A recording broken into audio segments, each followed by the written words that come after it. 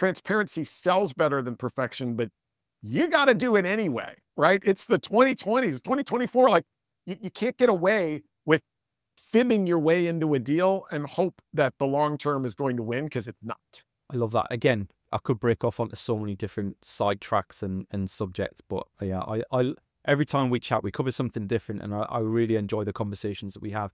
So I guess look into the future then, Todd.